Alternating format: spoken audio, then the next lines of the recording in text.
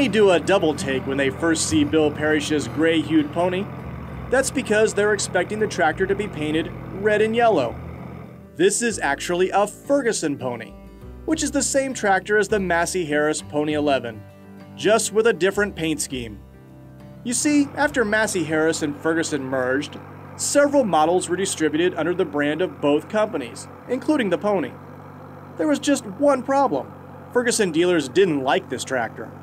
It was built by Massey Harris and distributed to the Ferguson dealers because they wanted a new tractor, and most of them turned it down, or way over half of them, that's most, because they said it was a warmed over Massey Harris tractor, not a new one for them.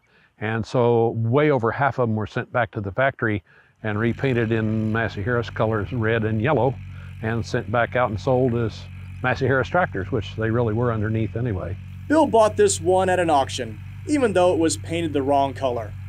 He realized just how good a deal it was once he stripped off the paint. It had a really poor red paint job with off-color yellow wheels. I think they had been painted again since the factory painted it.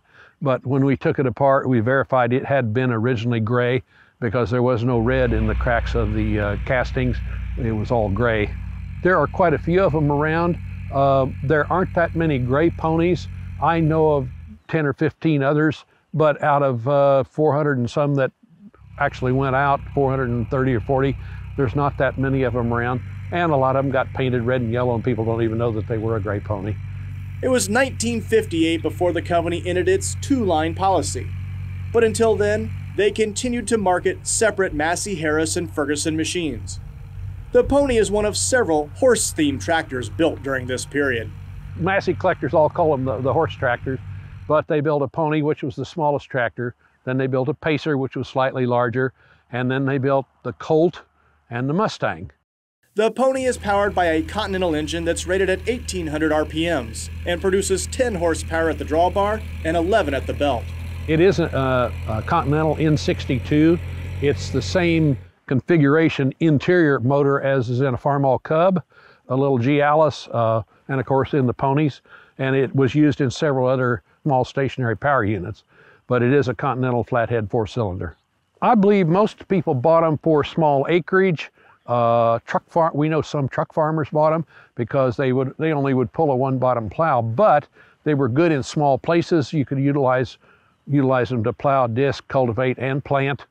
It's easy to drive. It only has a little 3-speed transmission in it, and it doesn't need power steering. It's easy to steer, so it doesn't wear you out to work with it.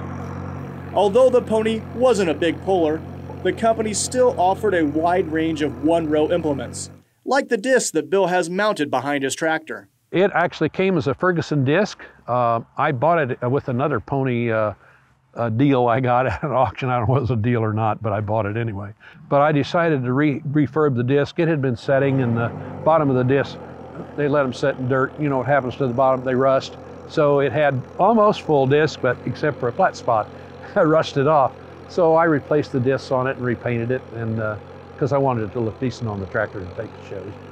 The majority of Bill's collection is made up of low-production tractors or one-of-a-kinds. He has around 24 total, and plans to keep adding rare Massey models if the right one comes along. I don't think any collector is ever truly done, but I'm probably about to the place I'm going to. I'm running out of barn space for one thing, and I don't want to run out of wife, and she thinks I've got probably plenty of tractors now. And more than likely, she's right. You know, we hate to admit it, but they're usually right. I can't tell you I wouldn't buy a low production or an oddball Massey that would come along, because I would. It's all an addiction. It's like any other hobby or collection. You have to, I believe, be addicted to it to really pursue it, and I'll admit that I am. Hey, thanks for catching Classic Tractor Fever. Be sure to like and subscribe to our channel right here on YouTube. You can also find even more videos and branded merchandise on our website, ClassicTractorsTV.com.